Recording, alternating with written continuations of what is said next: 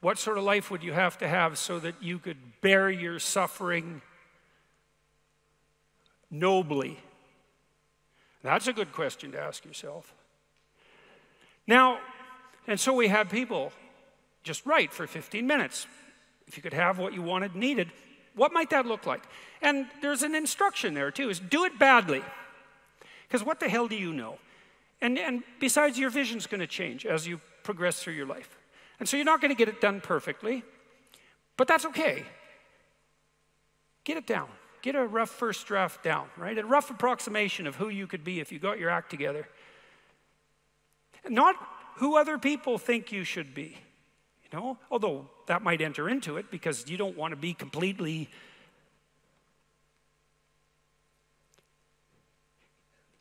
You can't be who you are properly and ignore the fact that you're embedded in a social context.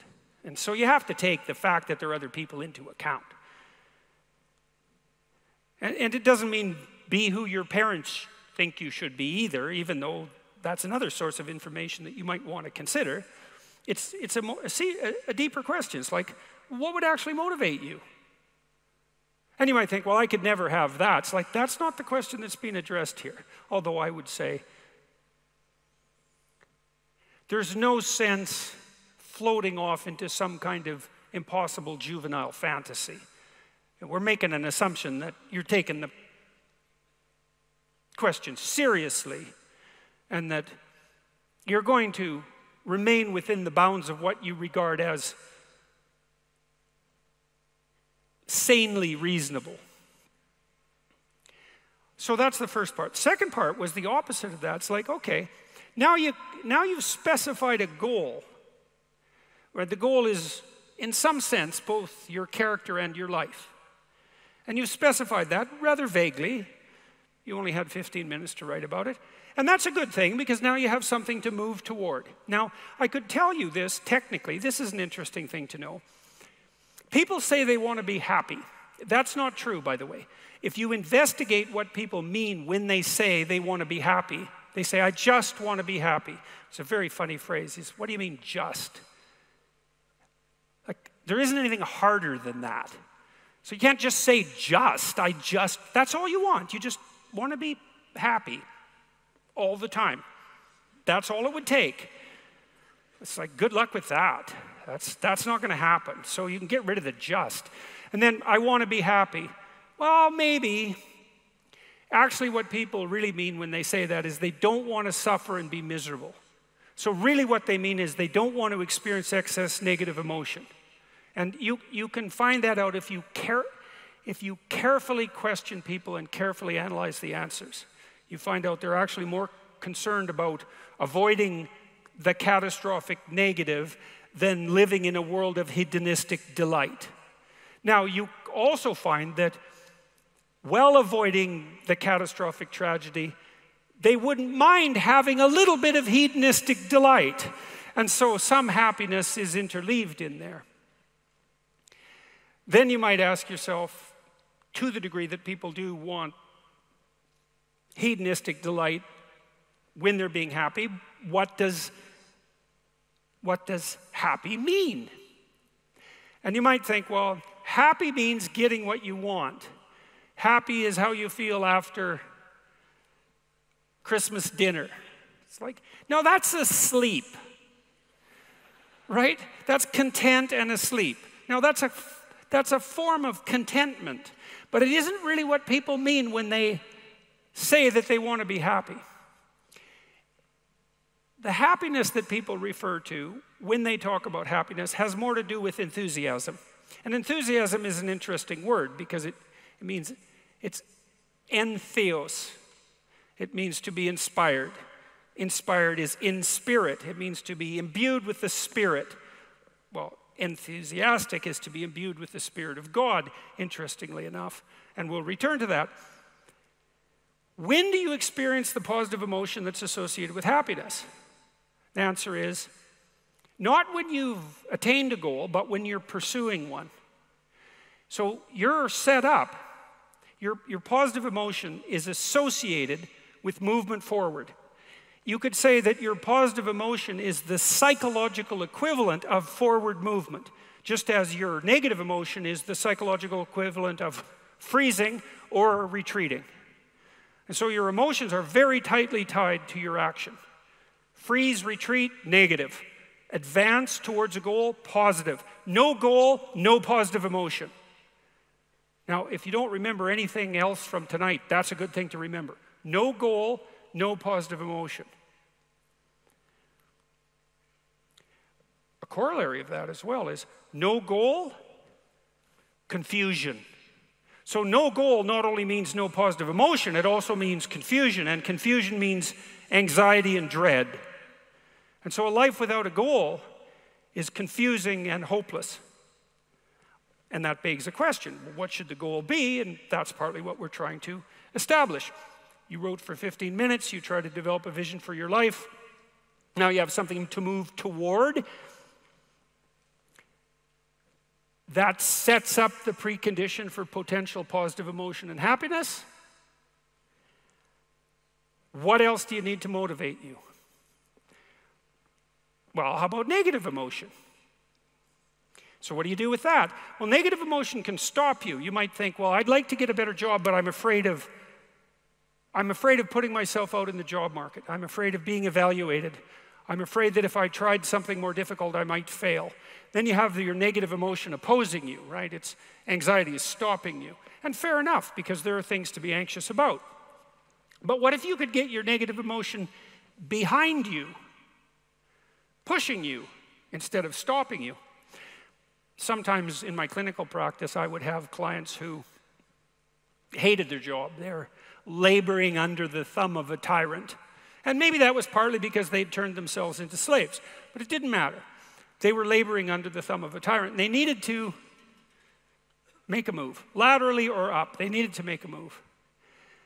And they were often afraid to. And they had their reasons. They didn't want to contemplate their resumes. They didn't want to open up their CVs. They didn't want to face the inadequacies of their past. They were afraid of being evaluated.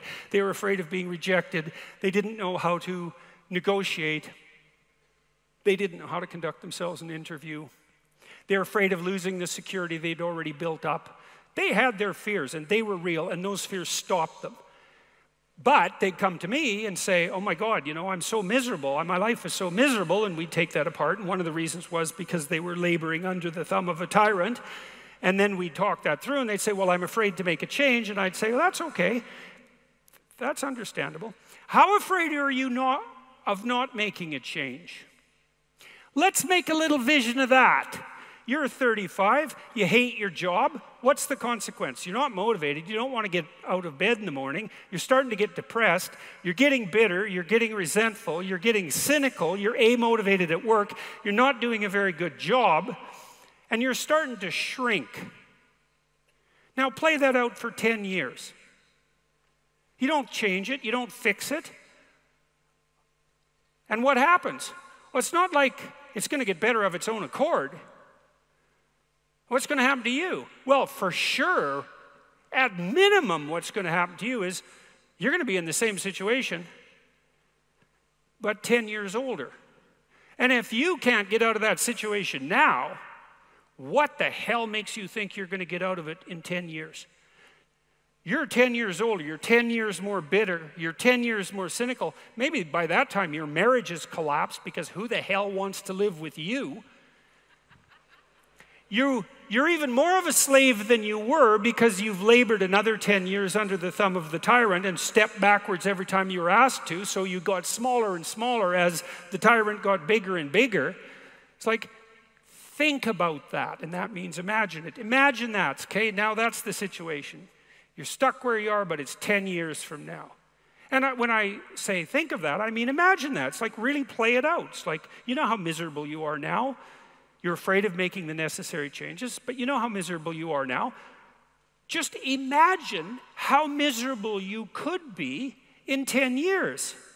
And in all likelihood, what you'll find is that you're way more afraid of that than you are of whatever's stopping you in the present. It's really useful to know what your own particular brand of hell might be. And so one of the things we do in this writing exercise is have people do the reverse. Like, okay, so imagine now, 5 years from now, you've let whatever temptations you're particularly susceptible to have the upper hand. And they've augured you into the ground. You know, one person's an alcoholic, another person's a criminal, another person's living on the street, someone else is like skirting the edges of prostitution, somebody else is narcissistic and bitter, somebody else is depressed and anxious. You know where you would fall off the edge of the earth if you fell off in whatever direction you're prone to fall off. Everyone knows that, but we avoid that. You know, that's rule 3. Do not hide things in the fog. Is that the rule? Do not hide unwanted things in the fog. Yeah, well, we often won't allow ourselves to imagine the catastrophe that we're pursuing. Let's say through inaction. That's a good thing to fix. So now you say, well, you think for 15 minutes, that's not very long, about who you could be and what you could have if you could have what you wanted, if you were who you could be.